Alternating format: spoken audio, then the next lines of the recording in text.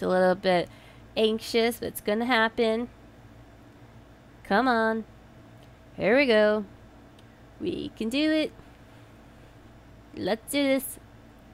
Hey everyone, my name is Lehua and welcome to the Superfina channel where I like to review products by sharing my impressions and how I use them. If that's the type of videos you like, then subscribe, ring that bell so you can be notified on the next video. Today's topic is Razer's Raiju Tournament Edition Pink Quartz gaming controller. I did a unboxing / impression on it. If you haven't seen it, check it out. If you have, yes, we are back on this controller, and today's topic is pairing it to the PC and the PlayStation 4. If you remember from the unboxing impression video, I did point it out that you can pair it. You can pair this to the PC and PlayStation 4, and a lot of you guys were curious about the PC section. Wow, it actually plays with the PC. Oh my gosh, I'm totally gonna get this. Well, when I paired it to my PC, it wasn't easy from the get-go. No, it wasn't. I was questioning myself. I was like, wait, hold up. No, I'm reading the instructions. It says to do this. What's going on?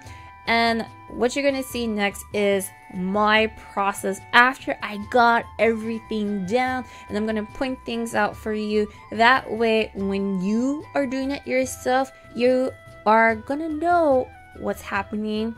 Is it right? Is it wrong? Etc, etc. I'm gonna help you guys. So without further ado, let's go with the pairing of Razer's Raiju Tournament Edition gaming controller. What's up everyone, this is Lehua here with Razer's Raiju Tournament Edition gaming controller, and this here is the Pink Quartz Edition. We are pairing this to our PC, and before we do that, what we want to do is set it to PC. There's a little button here. You want to put it on PC, which is the right side, and PlayStation is on the left. Put it on the right for the PC. Over here on the computer, we are on devices and Bluetooth section. Before we do any Bluetooth, what we want to do is press the top right corner button and the PlayStation at the same time. Hold it for 3 to 5 seconds until we see the blue light blinking rapidly. Then we're going to check on the Bluetooth and see that it's showing up. There it is. We're going to click on it and it's going to start pairing. You're going to look at the blue light and see if it just stays at a solid light. No blinking, just a blue light. Over here you see that it's still trying to connect. Don't worry about that. It means it's connected when you see that blue light. So we're going to fast forward because this is taking way too long for us to be sure that it is paired, it is connected. We can check by just going to Steam. So over here we are on Steam. We're gonna go to the big screen here, which will take us to the settings for Steam, and this is where we can see the controllers, the connection, and if everything is okay. So we're gonna go to the controller settings, and over here we see PlayStation 4 controller. That is our Raiju gaming controller. Click on it, identify, and we're just going to test out that it is connected. So we are going to touch the left stick here, and we can see that it is moving it around. It is highlighting some of the buttons. Now we're just going to check that if it is actually connected. So we're going to go back to the computer settings. We're going to go to devices, and under mouse, keyboard, and such, we see the Raiju Tournament Edition gaming controller. It is connected. It is paired. Yay us! Everyone, cheer for yourself that you have successfully paired it up, because this was not easy for me. When I was holding the buttons to see the blue light flashing, the first time it didn't do that rapid flashing. It just did flash 1 2 3 flash 1 2 3. I thought that was correct, but it wasn't. It so was not. So remember, it's rapid flashing that you want to see for that blue light. Rapid flashing. And that's how you pair Razer's Raiju Tournament Edition gaming controller to your PC. Next, we're going to do PlayStation 4. Awesome, you guys are still here. We are in the PlayStation 4 section of the pairing. So right now we are pairing Razer's Raiju Tournament Edition gaming controller to our PlayStation 4.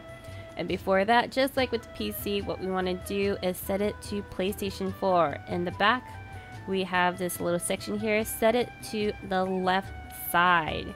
Put that little knob to the left. Left is PlayStation, right is PC. Put it to the left for the PlayStation 4. Next, what we want to do is we want to go to the settings, go to devices, and then go to Bluetooth devices. Next, what we want to do is press on the top left button and the PlayStation button, hold both of them at the same time until you see the blue light blinking rapidly. Remember, have the blue light blinking rapidly. Then on the PlayStation screen, you're going to see Razer's Raiju Tournament Edition. You're going to select that and you're going to wait. It's going to say, please wait, and you're going to have that waiting game. It's a little bit anxious, but it's going to happen. Come on. Here we go. We can do it.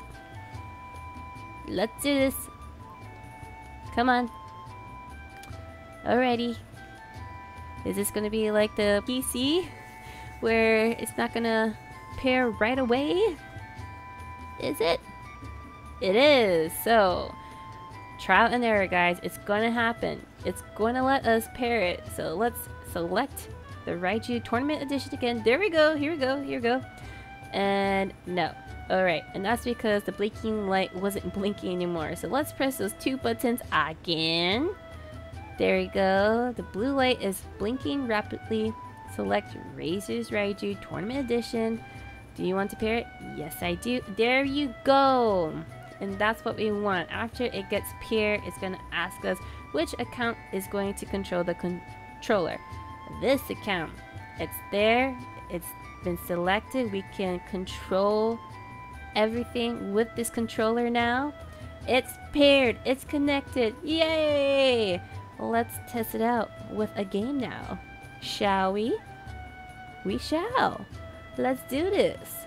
So right here, what I'm doing is I'm just showing how you can use the buttons in the back. They do have the same controls as the buttons in the front of the controller. And you do have a choice to pick either or. I'm just showing that it does work. These buttons do work. They work with the game perfectly fine. When I first played Monster Hunter with this controller, surprisingly, it was showing the controls for the buttons in the back. R3, R4. I was like, what? But right now, for some reason, it's not showing it. That's fine. I just want to show you that they actually work.